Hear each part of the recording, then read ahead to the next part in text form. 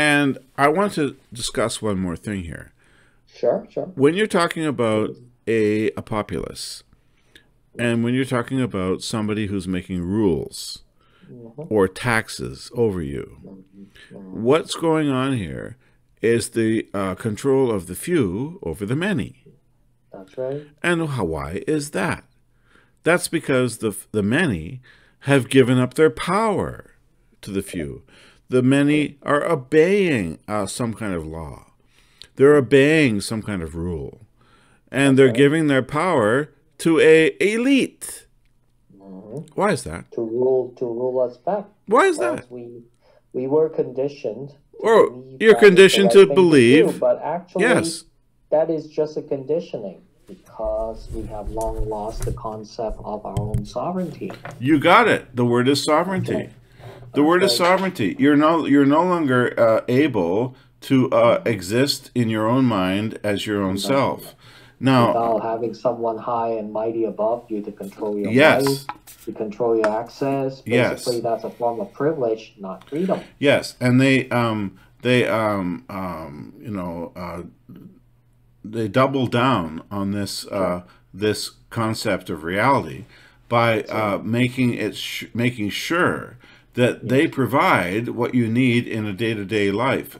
Right. For example, they supply your food from a central location.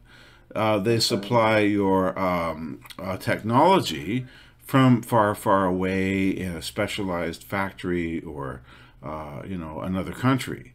They Sure. use international trade to Yes. provide your necessities instead of anything being local, and instead of anything being within your own purview. So Mm-hmm. they're putting themselves in between you and another you, and that Right. other you might be growing potatoes, or Sure. sharpening knives, or Sure. building a car, and they're Yes. just another person just like you, and you do your thing, right? Maybe you're Right. you're building a house, or you're an artist, or you're carving a furniture, or Right. whatever you're doing. So, in other words, there's many sovereign people in this world who don't understand that, and they give up their sovereignty to a middleman who is That's right. controlling the economy by Yes. just moving things back and forth.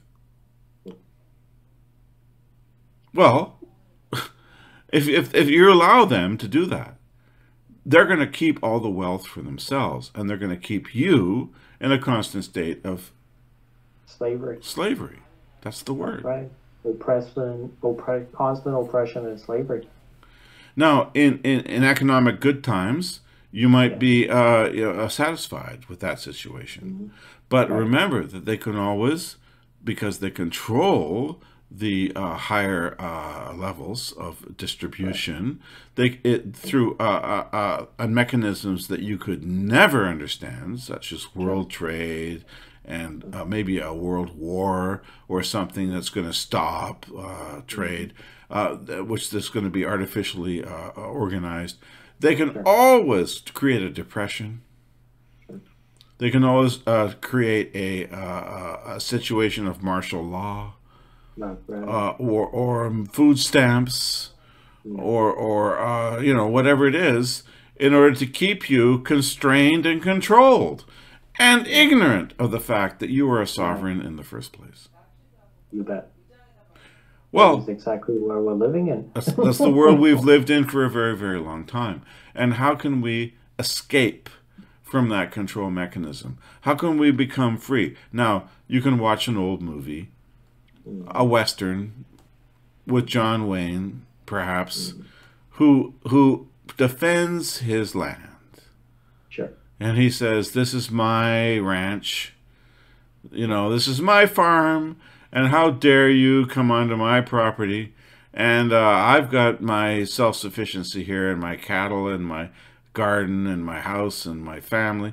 Well, you know Sure. what? That's pretty close to sovereignty, isn't it? Yep.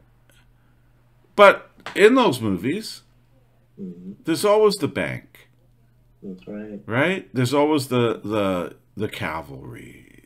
Hmm. There's always something that stops the sovereign man on his land from living free. Sure. That's all. Stop.